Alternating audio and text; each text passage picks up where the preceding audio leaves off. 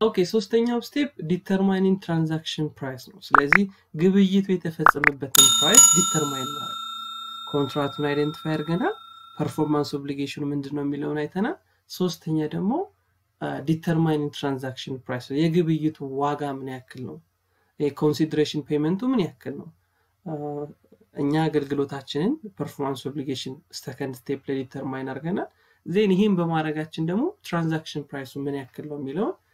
ዲተርማይን የምናደርግበት ወይም ሪቬኑ የተከናወነበት ትራንዛክሽን ፕራይሱን ዲተርማይን የምናደርግበት ስቴፕ so transaction price the amount of consideration that the company is expected to receive from a customer ለሁለተኛው ስቴፕ ላይ performance obligation አችን ነው አይደንቲፋይ አድርገን እኛ ለከስተመር ምን ማድረግ አለብን ሶስተኛው ስቴፕ ላይ ደግሞ ኦኬ እኛ ለከስተመር performance obligation አችን ከተወጣ እሱ ደግሞ ምን ያክል ነው የሚከፍለን የሚለውን ዲተርማይን እናደርጋለን ስለዚህ ብዙ ጊዜ this transaction price which is stated on the contract and it is easy to determine በቀላሉ ኮንትራክት ላይ ስላለ 1 ሚሊዮን ብር ፕሮዳክት ከተባለ 1 ሚሊዮን ብራችን ትራንዛክሽን ፕራይስ ሊሆን ይችላል ህንጻውን በ10 ሚሊዮን ስሩት ከተባለ 10 ሚሊዮኑ ትራንዛክሽን ፕራይስ ሊሆን ይችላል but there may be a different reason it make transaction price more complicated ማለት በተለያየ ጊዜ ግን transaction price እንደው ማወቅ ከባድ ሊሆን ይችላል if there is variable consideration ካለ if there is time value of money ካለ if there is non cash consideration or if there is consideration paid or payable to customer ካለ transaction price-ን በቀላሉ ዲተርማይን ማድረግ ልንቸገር እንችላለን ስለዚህ እዚህ ጋር ያሉት አራቱን ምን ምንድናቸው የሚለውን እንዴ ለምሳሌ variable consideration ስንል ምን ማለት ነው transaction price-ን ሶስተኛው ስቴፕ ላይ አገልግሎት የሰጠንበትን ክፍያ ዲተርማይን ስናደርግ consider ማድረግ ያለብን ነገር variable if there any price if the price which is depends on future event ለምሳሌ የትራንዛክሽን ወይም consideration paymentአችን በዲስካውንት ላይ በሪቤት ላይ which is በሪቤትድ ላይ ወይም በክሬዲት ላይ በፐርፎርማንስ ላይ ወይም በሮያሊቲ ላይ ዲፔንድ ከሆነ ትራንዛክሽን ፕራይሳችንን ካልኩሌት ለምሳሌ ህንጻውን የሚሰራው እናያለን በኤግዛምፕል ህንጻውን የሚሰራው በ100,000 ብር ነው ነገር ግን ቀድሞ ከጨረሰ 20,000 ብር 30,000 ብር ቦነስ እንሰጣለን ወይም ሽያጭ ሸጠናል በ100,000 ብር ሽያጭ ሸጠናል ስለዚህ ቀድሞ ለከፈለው ግን በ10 ቀን ውስጥ ለሚከፍል ሰው ግን ዲስካውንት እንሰጣለን ስለዚህ ፕራይሱ which is depends on the future event ይወራል ዲስካውንት ከተጠቀመ ካልተጠቀመ ፕራይሱ ይለያያል ስለዚህ variable consideration የምንለው ይሄ ነው maybe companies estimate the amount of revenue to be recognized ስለዚህ በተለያየ መንገድ ደግሞ based on experience based on የተለያዩ ነገሮች ካምፓኒው ከሪቬኒው ላይ ሊሰበስብ የሚችለው ነገር ኤክስፔክት ያደርጋል ለምሳሌ ባለፉት አመታት 2 or 3% ብቻ ከሆነ ከሪቬኒው አንኮሌክቴብል ይሆን በዚህም አመት 2 ወይም 3% ላይሰበሰብ ይችላል ብሎ ይገምታል ስለዚህ እነዚህ አይነት ነገሮች ምንን አፌክት ያደርጉብናል ማለት ነው transaction price-ን ዲተርማይን ስናደርግ ኮንሲደር ማድረግ አለብን ማለት ነው all these variable consideration it is depends on the experience of with similar contract ማለት ባለፉት አመታት ባለፉት ጊዜ በነበረን ኤክስፒሪየንስ ላይ ዲፔንድ ሆነን ነው እነዚህን variable considerationዎች የምናነሳው ማለት ስለዚህ በዚህ መሰረት ትራንዛክሽን ፕራይሳችንን አፌክት ሊያደርግብን ይችላል ለምሳሌ ይሄንን ኤግዛምፕል እንስቲ Peabody's construction companies enter into a contract with a customer to build warehouse for 100,000 ብር ስለዚህ construction company ከከስተመሩ ጋር የተስማማው በስንት ነው አንድ መጋዘን ለመገንባት 100,000 ብር ነው የተስማማው ነገር ግን ሌላ variable consider ይሄ ነበር ትራንዛክሽን ፕራይሳችን 100,000 ብቻ ይሆን ነበር ነገር ግን ሌላ ኢንፎርሜሽን ተሰጥቷል with a performance bonus with 50,000 ብር that will be paid based on the time of completion ይላል 50,000 ብር ተጨማሪ ግን ቦነስ አለ which is ህንጻውን በተባለቀለት ቀን የሚጨርስ ከሆነ 50,000 ብር ተጨማሪ ቦነስ አለ ስለዚህ variable consideration አለው ትራንዛክሽን ፕራይሱ ላይ ሌላ ተጨማሪ variable consideration አለ then the amount of performance bonus which is decreased by 10% per week for every week beyond agreed upon completion date ስለዚህ ህንጻው የሚገነባው warehouse ከተዋዋሉበት ቀን አንድ ሳምንት በዘቀየ ቁጥር 10% ቦነሱ 10% ምን እያደረገ ይመጣል እየቀነሰ ይመጣል then the contract required similar to contract that RP bodies has performed previously and management believe that such experience is predicted for this contract the management estimated that a 60% probable that the contract will be which is completed by the agreed upon completion date and 30% probability that it will be completed 1 week late and only 10% probability that will be completed 2 week late ነው ስለዚህ ቀደም እንዳልኳችሁ ነው እንደዚህ variable considerations በሚኖርበት ጊዜ ምን መኖር አለበት previous experience መኖር አለበት ስለዚህ ማኔጅመንቱ ካለፈ ተመሳሳይ ኮንትራክት ጋር በማየት ምን ብሏል 60% የሚሆን probability ያለው ይሄ ካምፓኒ ምን ይማል በቀኑ የመጨረስ 30% probability ደግሞ አንድ ሳምንት አዘግይቶ ሊጨርስ ይችላል 10% የሚሆነው probability ደግሞ which is 2 week probability that will be completed 2 week later ከተባባሉበት ቀን 2 ሳምንት ዘግይቶ የመጨረስ እድሉ ደግሞ ምን ያክል ነው 10% ነው ስለዚህ ጥያቄው ምንድነው how should the bodies account for revenue which is arrangement ስለዚህ በዚህ መሰረት ይህ የኮንስትራክሽን ተቋም እንዴት ነው revenue recognize ማድረግ ያለበት ስለዚህ መጀመሪያ 60% ስለዚህ probability በቀኑ የመጨረስ probability ምን ያክል ነው based on the previous experience 60% የሚሆነው በተሰጠኝ ጊዜ ይጨርሳሉ ብሎ አምኗል ስለዚህ 150,000 ምክንያቱም 150,000 ያረጋግነው ለምንድነው 100,000 ተስማሙበት ነው በቀኑ ከጨረሰ የሚያገኛት ቦነስ አለች ስለዚህ ያንንም ሪኮግናይዝ ማድረግ አለበት ስለዚህ 60% ስንወስድ 90,000 ይሆናል ዜን 30% ደግሞ ምንድነው አንድ ሳምንት ሊዘገይ የሚችለው በአንድ ከተባባሉበት ቀን አንድ ሳምንት የማዘግየት እድሉ ደግሞ ስንት ፐርሰንት ነው ብሎ ወስኗል 30% ብሎ ወስኗል ዜን እዚህ ጋር ግን ምናባዛው በስንት ነው በ145 ነው why ምክንያቱም አንድ ሳምንት በዘገየ ቁጥር የቦነሱ በስንት እየቀነሰ ስለሚመጣ ነው በ10% እየቀነሰ ስለሚመጣ ከ50,000 ላይ 10% ቀንሰን 140,000 ብቻ ነው ያደረግነው ማለት ነው ስለዚህ ስናባዛው ስንት ይሆናል 143,500 ይሆናል ዜን 2 ሳምንት የመዘግየት እድሉ ደግሞ ምን ያክል ነው 10% ስለዚህ አሁንም እንዳትረሱ ከ50,000 ቦነስ ላይ 2 ሳምንት ከዘገየ 20% ያጣል ማለት በመጀመሪያው 10 በሁለተኛው ሳምንት 10 ስለዚህ ሙሉ 50,000 ነው ያገኘው የሚያገኘው 40,000 ብቻ ነው ስለዚህ 140,000 ሆነ ሲባዛ በ10% ስንት ሆነ 14,000 ሆነ አጠቃላይ ዲተርማይን ስናደርገው ስንት ይሆናል ማለት ነው 147,500 ስለዚህ ካምፓኒው ሪቬኒው ሪኮግናይዝ ማድረግ ያለበት በ147,500 ነው so if the management believe that will be meet a deadline and received 50,000 ሙሉ ለሙሉ ቅድም እንዳለው የተሰጠውን ዴድላይን ሚት አድርጎ 50,000 ሙሉ የሚቀበል ከሆነ ሪቬኒው ስንት ነው መዝገብ ይችላል 150,000 የምንለው ማለት ነገር ግን በተለያየ ፕሮባቢሊቲ ላይ ጨርስ የሚችልበት ነው በዚህ መልኩ ካልኩሌት እናደርጋለን ማለት variable consideration ምንለው ይሄ ነው then again እዚህ which is step 3 ላይ ነን አሁንም determining transaction price ላይ ነው ያለነው the transaction price which is other than variable consideration it may be affected by time value of money non-cash consideration and consideration paid or payable customer ምንለው ለምሳሌ time value of money የተለያየ interest accrued ከሆነ fair value determine either by measuring consideration received by discounts እናረ companies report interest expense or interest revenue ኮንትራክቱ ላይ እንደዚህ አይነት የኢንተረስት ወይም የታይም ቫልዩ ጉዳዮች በመኖራቸው ምክንያት ትራንዛክሽን ፕራይሱን ካልኩሌት ስናደርግ ዲተርማይን ስናደርግ መጠንቀቅ ይኖርብን ይችላል or sometimes ምን ሊኖር ይችላል non cash consideration ለምሳሌ companies sometimes contribute goods and service such as equipment and ገንዘብ ይሰጥና ተጨማሪ equipment ይሰጣል ገንዘብ ይሰጥና ተጨማሪ ማሽን ይሰጣል ስለዚህ በእንደዚህ አይነት ጊዜ ትራንዛክሽን ፕራይሱን ለምሳሌ አገልግሎት በመንፈጽምበት ጊዜ 100,000 ብር ስንል sometimes ከስተመሮቻችን በምን መልኩ ሊከፍሉ ይችላሉ 50,000 ብሩን በካሽ ይከፍሉና 50,000 ብሩን ማካካሻ የሚሆን አንድ ፕሮፐርቲ ሊሰጡን ይችላል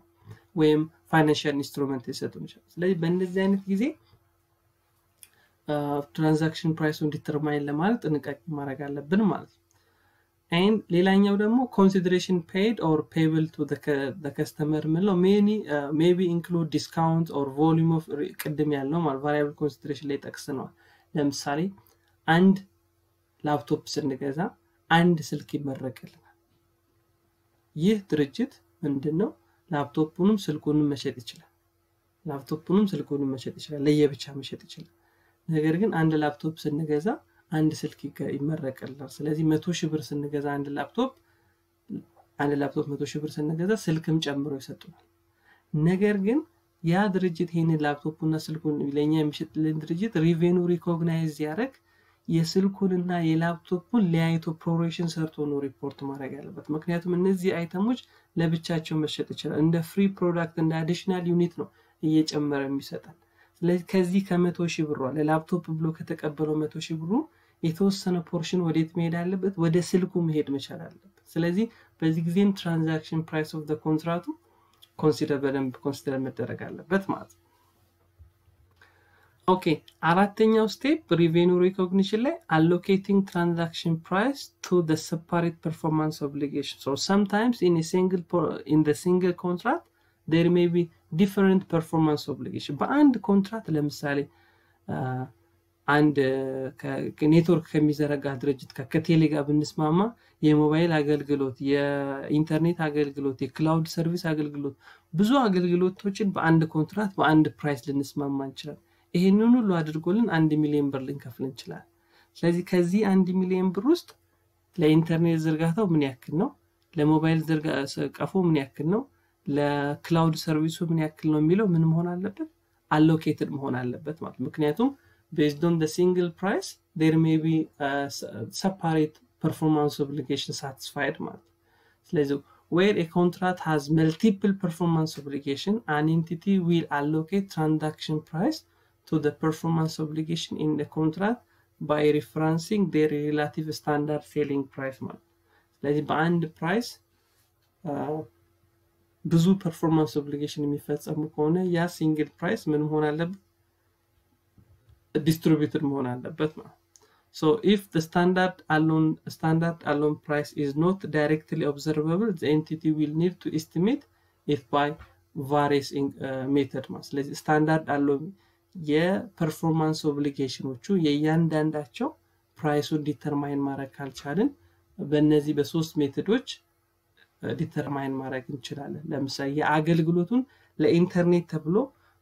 and ለክላውድ ሰርቪስ ተብሎ ለስልክ ዝርጋታ ተብሎ ያለውን ትክክለኛ ለየብቻ ያለውን ዋጋ ማወቅ ማንችል ከሆነ እኚህ ሶስት ሜተዶች በመጠቀም አጀስት ማድረግ እንችላለን ለመጀመሪያው adjusted market assessment approach ነው ስለዚህ በተመሳሳይ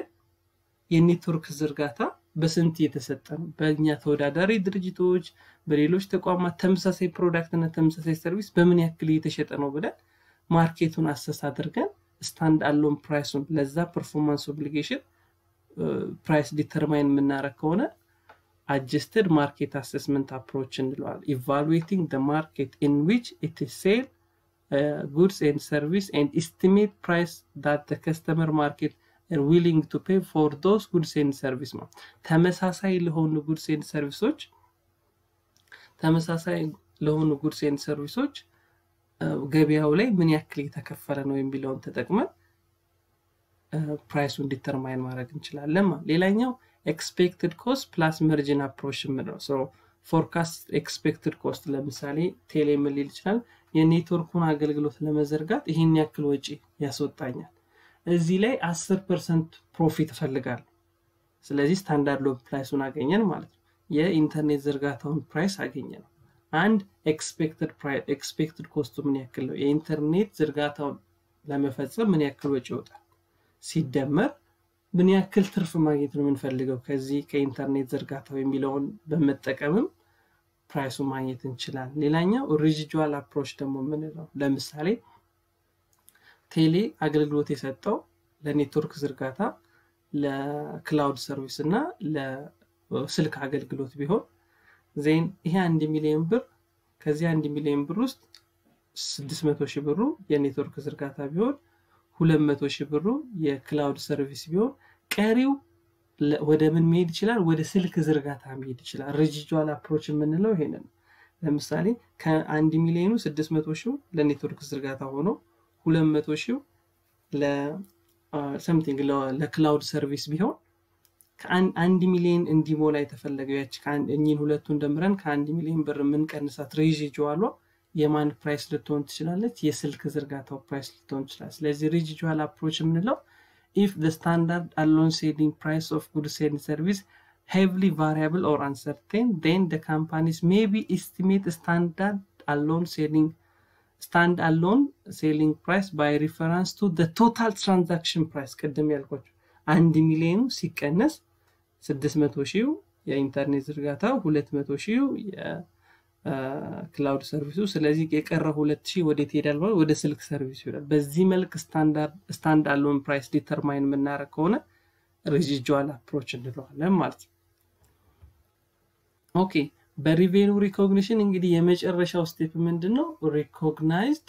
which is recognized revenue when the entity satisfy at performance obligation ስለዚህ revenue always recognized የሚደረገው ቅድም ብለናል performance obligation satisfied ሲሆን so መቼ ነው performance obligation satisfied ሆነ ምንለው a company satisfy it is performance obligation when the customer obtain control over goods and service ለምሳሌ ጫማ ከሆነ ምናመርተው አምርተልክ ለከስተመሩ ስንሰጠውና ያ ጫማ ከስተመሩ ጋር ሲደርስ ያ ከስተመር እዛ ጫማ ላይ full of control አለው ማለት ያንን ጫማ የመጠቀም በዛ ጫማ የመጠቀም full of control ነው በዛ ሰዓት እኛ performance obligationአችንን satisfy አደረግን ምንለው በዛ ሰዓት when the customer obtaining control over that goods and service ማለት የሚጠበቅብን አገልግሎት ስንሰጥ በዛ አገልግሎት ከስተመራችን ሲጠቀም በዛ ሰዓት performance obligationአችንን satisfy አደረግን ይላል so control over asset ምንለው it is defined as the ability to direct the use of and obtaining substantial all of remaining benefits from asset ማለት ስለዚህ ከኛ የኢንቨንተሪ ወጥቶ ከስተመራችን ጋር ሲሄድ full of control የከስተመራችን ይሆናል ያንን ኢንቨንተሪ በማቆየት መጠቀም በመሸጥ መጠቀም እንደፈለገ የማድረግ መብት አለ ያን ጊዜ ነው እኛ ምናችንን ተወጣለ ምንለው performance obligationአችንን ተወጣ ቀደም እንዳለ በኔትወርክ ዝርጋታው በክላውድ ሰርቪስ በቴሌም ልክ የኔትወርክ አገልግሎቱን ለዛ ድርጅት ሲዘረጋ performance obligation ተፈጸመ ይባላል revenue ምን ክፍያ ቢከፈለው ባይከፈለው ምን recognize ማድረግ ይችላል ማለት ነው revenue recognize ማድረግ ይችላል ማለት but companies satisfy performance obligation either two ways በሁለት ጊዜ ሊሆን ይችላል companies performance obligation satisfied የሚሆነው at a point in time and over period of time ለምሳሌ ቅድምና እቃ አምርተን ለከስተመሮቻችን ስናስረክብ ልክ ባስረክብንበት at a point in time ባስረክብንበት ሰዓት performance obligation ተፈጽሟል አንድ ጸጉር ቤት ሄደን ልክ ጸጉራችንን ስንስተካከል ምን ሆነ ማለት performance obligation ጸጉር ቆራጮ ፈጽሟል at a point in time በዛች ቅጽበት ነው ምን የሚለው performance obligation የሚፈጸመው ምርት አምርተን ለከስተመሮቻችን በኮንትራክታችን መሰረት ስናስረክብ ማለት ነገር ግን over a period of time ግን ምንለው performance obligation በአንድ ጊዜ መፈጸም አይችልም ቀስ ያለ በሆነ ኢንተርቫል ኦብሊጌሽናችንን እየፈጸምን ለምሳሌ 1000 ላፕቶፖች አምርተን ለትምህርት ተቋማት ለማከፋፈል ከሆነ ኮንትራክት የገባ ነው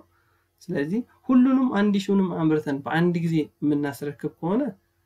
ምን ይሆናል ማለት ነው performance obligation which is satisfied at a point in time ይሆናል ነገር ግን ከ1000 5ቱን በመጀመሪያ ወር 10ን በቀጣይ ወር ቀሪውን በቀጣይ ወር እንደዚህ ያለን ከሆነ performance obligationአችንን የምንወጣው ምን ይሆናል ማለት ነው performance obligation satisfied over a period of time ለምሳሌ ኮንስትራክሽን ላይ revenue recognize የሚደረገው በዚህ መንገድ period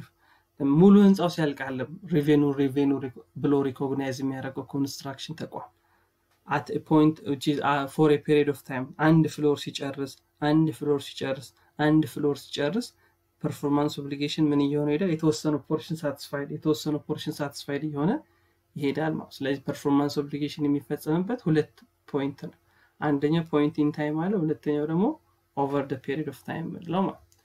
So over the period of revenue recognition over the period of time ስንል under certain circumstance ቀደም አሁን ያልኳችሁ under certain circumstance companies recognize revenue over the time the most notable context in which revenue may be recognized over time long term construction contract accounting ለምሳሌ ረጅም ጊዜ የሚወስዱ የግድብ የህንጻ የብሪጅ የሚሰሩ ተቋማት የኮንስትራክሽን ተቋማት ሪቬኑዋቸውን ሪኮግናይዝ የሚያደርጉት ግድቡ ሲያልቅ አይደለም ግድቡን ሲያስረክቡ ወይም ብሪጁን ሲያስረክቡዋል እየሰሩ ባለበት በአመት ግድቡ የተወሰነ ፖርሽን የተወሰነ ፐርሰንት ባለቀ ቁጥር በዛው ልክ እነሱም ሪቬኑ ምን ያደርጉ ይላሉ ሪኮግናይዝ ያለ ለምን የተወሰነ ስራ እየሰሩ ስለሆነ የተወሰነ ፐርፎርማንስ ኦብሊጌሽን እየፈጸሙ ስለሆነ ሪቬኑ ሪኮግናይዝ ማድረግ ይችላሉ ማለት So long-term contract frequently provide a seller that will purchasing at interval. ስለዚህ ብዙ ጊዜ ረጅም ጊዜ የሚቆይ ኮንትራክት ከሆነ performance obligation satisfied የሚሆነው revenue recognized የሚሆነው payment የሚፈጸመው over in time ነው በሆነ interval. So a company's recognized revenue over a time if it can reasonably estimate its progress toward satisfaction of a performance obligation ስለዚህ ህንጻው 100% ሙሉ ለሙሉ እስከሚያልቅ ድረስ ምን ያክል ፐርሰንት አለቀ የሚለው በስትክክል መሰራት አለበት 10% ነው 20% ነው 30% ነው ያለቀው ህንጻው በዛ መሰረት ስለሆነ revenue recognize የምናደርገው ማለት ኦኬ so method for measuring progressአችንን measure የምናደርገው input and output method የሚባላል output method የምንለው unit of work or performed method ratio of unit of work performed to date to estimate the total to estimated total units of work in the project ለምሳሌ 10 ላፕቶፕ እንድናመርት ተስማምተን ሁለት ካመረትን ስለዚህ ከሚጠበቅብን ስንት ያክል ፐርሰንቱን ጨርሰናል ማለት ነው 2 ሲካፈል 10 20% ጨርሰናል ማለት ስለዚህ 10 ፍሎር ያለው ህንጻ ለመስራት ከሆነ የተስማማነው ዜን ባለቀው ዩኒት ላይ ዲፔንድ ሆነ ሬሺዮ ምን ሰራ ከሆነ አውትፑት ሜተድ እንለዋለን ማለት ለምሳሌ ቅድም እንዳልኳችሁ 10 ላፕቶፕ ከሆነ አምርተን ማቅረብ የተስማማነው ልክ ሁለቱን ስናቀርብ 20% ሬቬኑ ሪኮግናይዝ ማድረግ እንችላለን 5 ላፕቶፕ ስናቀርብ 50% ሬቬኑ ሪኮግናይዝ 9 ላፕቶፕ ስናቀርብ ደግሞ 90% ሬቬኑ ሪኮግናይዝ ማድረግ እንችላለን ስለዚህ በዚህ መልክ ምን ሄድ ከሆነ አውትፑት ሜተድ ነው sometimes the revenue it may be recognized into input method ደግሞ effort to expanding method ምንለው ratio of labor hour machine hour or material quantity used the total units of measure of work required to complete ለምሳሌ ይሄ ደግሞ በኢንፑት መሰረት ለምሳሌ አንድን ስራ ለመስራት 100 ሰዓት የሚያስፈልገን ከሆነ እኛ 20 ሰዓት ተጠቅመን ከሰራ ሬቬኑ በምን ያክል ፐርሰንት ሪኮግናይዝ ማድረግ እንችላለን በ20% ሪኮግናይዝ ማድረግ እንችላለን ኦር ለምሳሌ ቀደም እንዳለው 50 ሰዓት 100 ሰዓት መጠቀም ነበረብን 50 ሰዓት ተጠቅመን ስራ ከሰራ ስንት ፐርሰንት ሬቬኑ ሪኮግናይዝ ማድረግ እንችላለን 50% ሪኮግናይዝ ማድረግ ስለዚህ አሁን ደግሞ በኢንፑት ነው በምንጠቀመው ማቴሪያል ለምሳሌ 100 የተለያዩ ብረቶች መጠቀም ከተገባ እኛ 30ውን ከተጠቀምንና ስራችንን ከሰራ 30% ሬቬኑ ሪኮግናይዝ ማድረግ እንችላለን ማለት ሌላኛው ደግሞ cost to cost ሜተድ ምንለው እዚሁ ኢንፑት ሜተድ ላይ ያለ ነው which is ratio of actual contract cost incurred during the reporting period to the total estimated contract cost ይሄ ደግሞ ምን ያክል ኮስት አውጥተናል ካቀድነው አንፃር ለምሳሌ አንድን ህንጻ በ100 ሚሊዮን ብር ወይም በ10 ሚሊዮን ብር እንገነባለን ብለን እስካሁን 2 ሚሊዮን ብር ካወጣንበት 2 ሚሊዮን ሲካፈል ለ10 ሚሊዮን ስንት ይሆናል 20% ይሆናል ስለዚህ ለ100 ሚሊዮን ብለን ብናስበው 20 ሚሊዮን ሲካፈል ለ100 ሚሊዮን ስንት ይሆናል 20% ይሆናል ስለዚህ ሪቬኒው ሪኮግናይዝ አደረግነው ማለት ነገር ግን ሬሺዮን የሰራነው በምን መልኩ ነው ኮስት ቱ ኮስት ምንለው ያወጣነውን አክቹዋሊ ያወጣነውን ወጪ ኢስቲሜት ካረግነው እናወጣዋለን ብለን ካሰብነው ኮስት አንፃር ምንሰራ ከሆነ ማለት ሌላኛው እዚሁ ላይ companies recognize revenue and gross profits each period based on progress ለምሳሌ construction ከሆነ based on percentage of completion method እንለዋለን construction ምን ያክል ህንጻው ምን ያክል ፐርሰንት አለቀ ሰማላችሁ መቼም ግድቡ የኛ ያክል ፐርሰንት አለቀ ብሪጁ የኛ ያክል ፐርሰንት አለቀ ስለዚህ በዛ 60% ካለቀ ህንጻው revenue ስንት ፐርሰንት recognize መሆን ይችላል ማለት 60% Companies recognize revenue and gross profit when the contract is completed. Referred to as cost to recover when zero profit method እንለዋለን ሙሉ ለሙሉ recognized የሚሆነው gross profit ኮንትራክቱ ሲያልቅ ከሆነ ኮንትራክቱ ምን ይሆናል ማለት ዜሮ recover when zero profit method እንለዋለን ማለት ኦኬ የመጨረሻው ቶፒክ በዚህ ስታንዳርድ ላይ cost to a fulfilling contract የምንለው ነው which is there may be incremental cost obtaining in a contract must be recognized as an asset if entities expected to recover those costs ስለዚህ በኮንትራክት ውስጥ የሚወጡ ኮስቶች incremental cost ሊሆኑ ይችላሉ እንደ asset capitalized ሊሆኑ ይችላሉ Cost incurred fulfilling a contract are recognized an asset if and only if all of the following criteria are met. ስለዚህ በኮንትራክት ሂደት ውስጥ በሴል ኮንትራክት ሂደት ውስጥ የምናወጣቸው ወጪዎች እንደ አሴት ሪኮግናይዝድ ሊሆኑ የሚችሉት እነዚህ ነገሮች ከተሟሉ ብቻ ነው የመጀመሪያው the cost is related to direct to a contract ያወጣነው ወጪ ያንን ኮንትራክት ለመፈጸም ብለን